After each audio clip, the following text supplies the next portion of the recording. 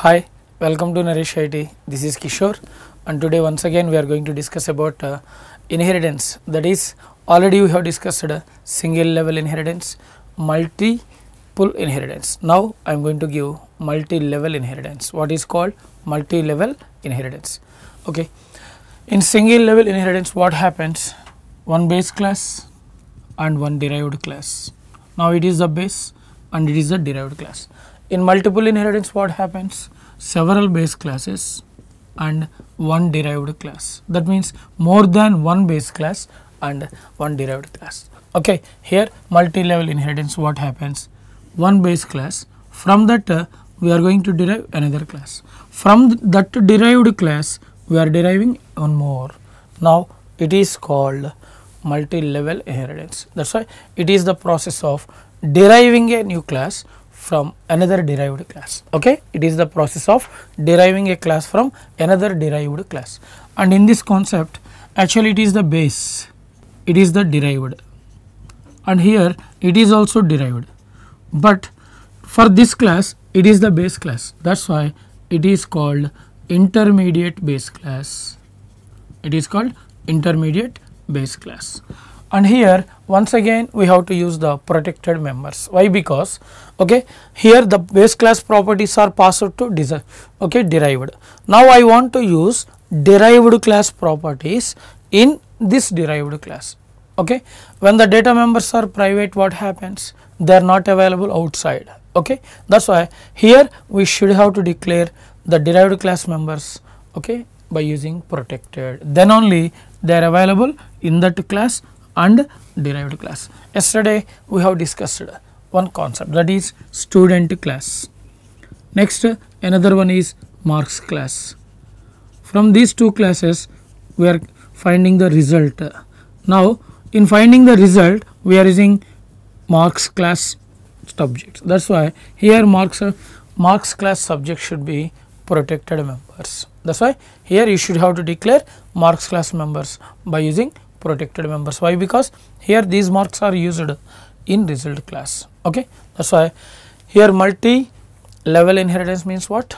We are deriving the new class from another derived class. Like this we can derive any number of classes or any number of levels also. Now I am going for practical. See this. For example, I am going to give one example on student class. Say this. Here common header files, IO stream, next hash include conio.h, and as usual class student. Now it is the what? Base class. Next here ID number is there and here name also there.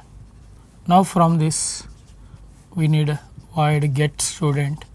Okay, in get student what we are doing? We are reading the data for ID number and name. That's why C out enter student ID and name and C in ID. Now here we are going to read the ID and name. Later we have to print this ID number name. For that void put student. Here C out ID equal to ID endl. Endl is for next line, and C out name. Here we are going to print the name also, and now class closed. Now the base class is completed.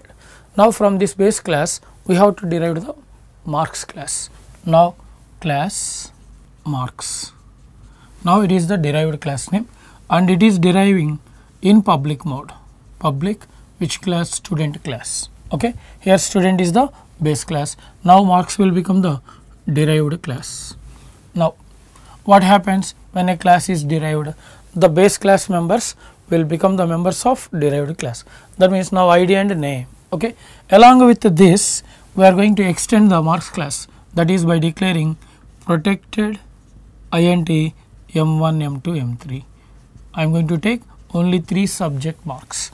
Now in public zone I want to read the student marks. That's why void get marks.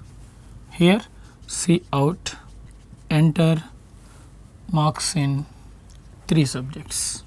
I want to read the 3 subject marks. Now C in M1, M2, M3. Okay, now it is going to read the 3 subject marks. Later I want to show the 3 subject marks. Now puts marks. Here I am printing the first subject one, M1 and L. It is going to print M1 subject marks and M2 marks, and here M3 and L. Now class also closed. Now it is the derived class, and this one is derived from public student, means in public mode student class. Now I want to derive one more class from marks class, then class, this time result class, which is derived from marks. That's why public once again marks. Okay, now watch here, it is the base class. From this base class we are deriving marks class, and from that marks class once again we are deriving the result. Now it is called what? Derived. Then what about the marks? Marks is the base. Okay, here actually marks is the derived class. Here it is the derived because of it is derived from student class. That's why student is the base. Now in this situation, result derived from marks. That's why marks will become base and result is the derived. That's why here marks is the intermediate base. Next, now I want to access the M1, M2, M3 here because of I want to find out the total first. That's why int total, and I want to find out the average also. Now in public zone void show, it is to show the result. Total equal to, I want to use the M1, M2, M3. Already M1, M2, M3 are what? Protected members. When they are protected, we can use in next derived class also. Okay, that's why here I have used protected data member. Next, average total by 3.0. Now it is finding the total, it is giving the average. We have to display this. That's why see out first total. Okay, now the total is printed. Later NL, and later we have to find out average. Now AVG. Now class also closed. Now watch this. It is the what? Base class, and it is the first derived. From that first derived class, we are creating second derivation. Now it is called multi-levels because of we are going for several levels here. That's why it is called multi-level inheritance. Next, I want to show the data. Main function. In main function, actually last derived class is which one? Result. Due to this, it is able to access marks data as well as student data. That's why we have to declare the object of result class. Now result R. Result R is the what? Object, derived class object. Now how many functions are there? Get student, put student, get marks, put marks, show. Total 5 functions we have to call. That's why R dot get student.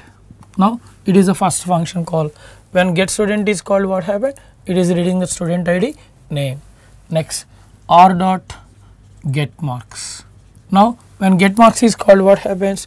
Get marks is reading the student 3 subject marks. Next, R dot put student. Now the student ID and name is going to print here. Next, R dot put marks. It is going to print the student 3 subjects marks.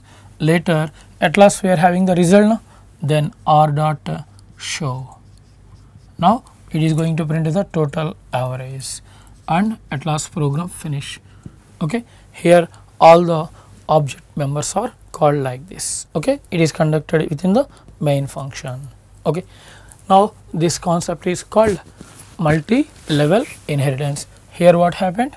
First class is student, and from that we have declared or derived marks, and from marks result. That's all.